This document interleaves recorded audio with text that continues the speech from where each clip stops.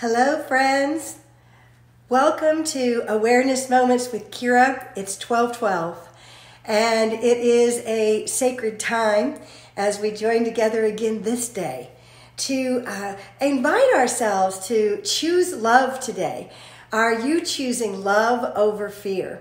You know, there are many that believe there are only two particular, ultimately deep feelings and emotions that represent that separation of where we are in alignment with our highest self, or whether we're choosing to diminish our true spirit of life.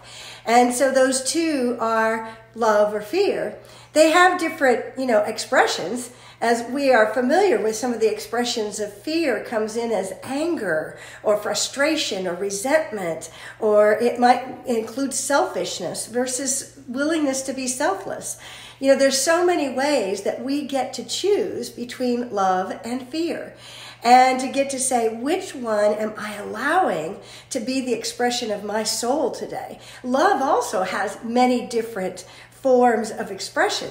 It might be that it's a loving kindness, but it also might be gratitude and a place of incredible gratefulness that overflows and fills us and has us seeing everything with the 2020 vision, which we're in this year, the perfect vision, the vision of seeing things through the divine eyes. And if we open ourselves to love and its essence, it might be joy, it might be peace. It might just be a harmonic within us, a movement of our soul sound in such a way that we feel aligned with ourselves and authenticity. One of my very favorite movies is Defending Your Life with Albert Brooks and Meryl Streep.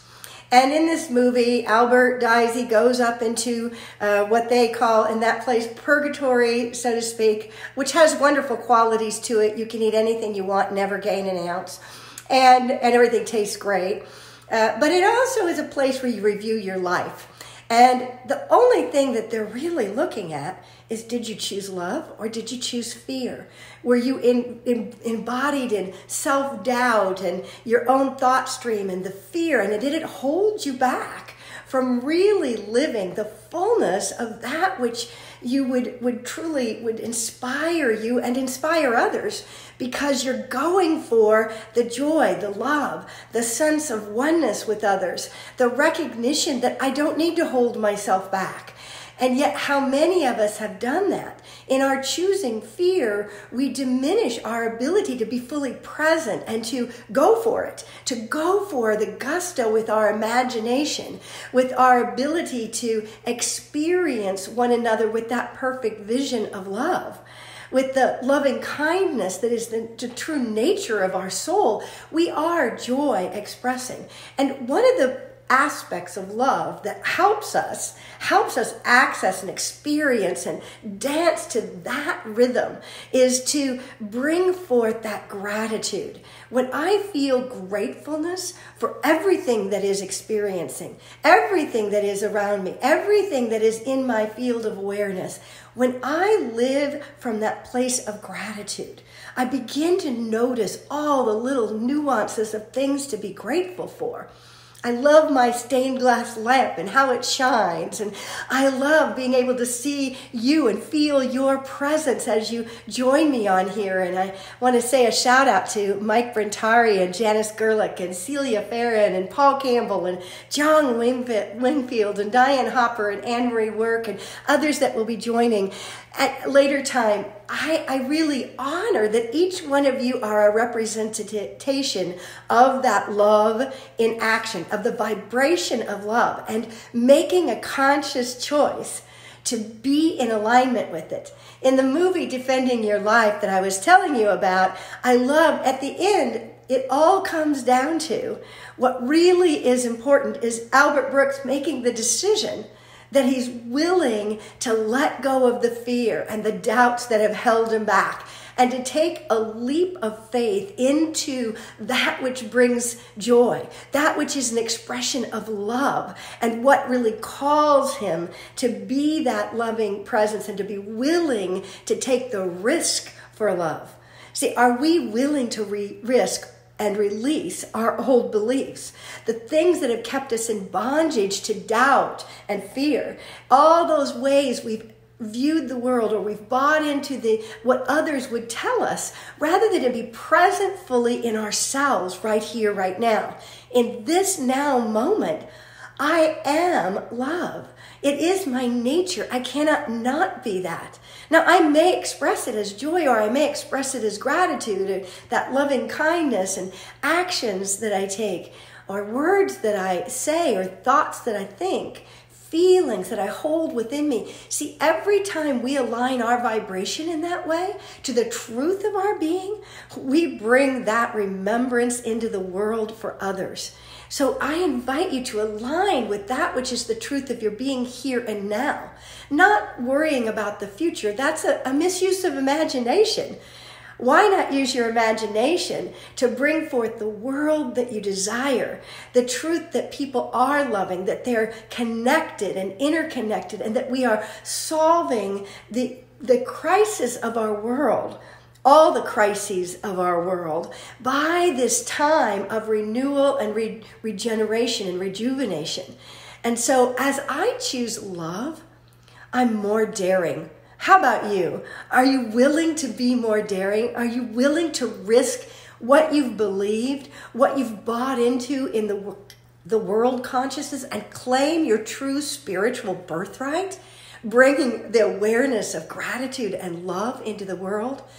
Watch yourself today and notice, are you choosing love over fear? Are you expanding that love consciousness and aligning it with the joy of your soul, with the gratefulness of your soul, with the loving kindness that is your true essence and nature?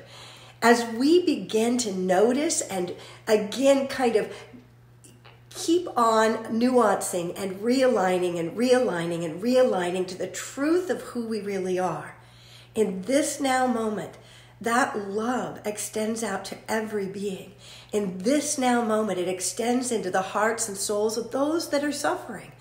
And yet, we don't help them by going into their suffering. We help them by bringing gratitude for their presence. For those that are leaving the planet, we give gratitude for the gift of their presence and what it's brought. We give that loving kindness and compassion to others in those moments by raising our vibration, by being aware in this moment, I am operating in well-being, and I am operating with the freedom that is a call to choose again and again and again. That's what freedom is. It's the freedom to choose for ourselves. Do I choose love today? Do I choose it moment by moment by moment by moment? And when I do, my whole being is filled with light. It is filled with awareness. See, and that presence transforms all of creation. So I invite you to find that place in you, the truth of your being, the loving awareness. And it doesn't mean we don't have any of the grief show up. We may go in and out with different things. I honor that. But I know there's a difference between an experience of a feeling or buying into a story about something that creates a different feeling. So as we choose instead to stay in the truth and to stay in a higher awareness in this moment, that my greatest gift is to just bring that love forth into the world and to choose it and take the risk to let go of everything I've known, every structure and way of being, and begin to open to what is possible. What is possible when I choose love right now and every day?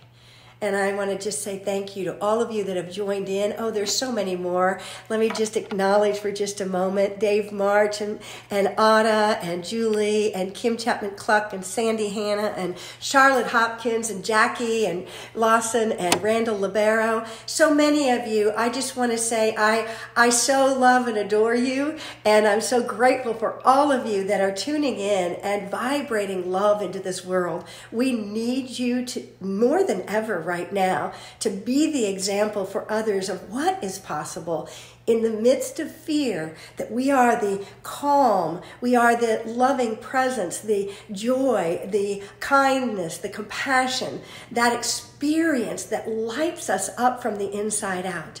And when we risk being that loving presence in the midst of the fear, it's a risk. It may look like a risk anyway. It's not really, because it's really just changing the vibration for everyone. But we may have to overcome, like Albert Brooks's did in Defending Your Life, those things that have held us back from being the true light of the world, the true essence of joy, the presence for love. It is the most powerful force in the universe to be that presence. And that's our greatest calling during this time, to choose love. So I am so grateful for each one of you. I'm grateful because I know you're choosing love. And I know that you are rippling that stuff out into the universe so that people are able to surf on it. Those waves are so high. I love you all. Have a fabulous, fabulous day. God bless you, friends.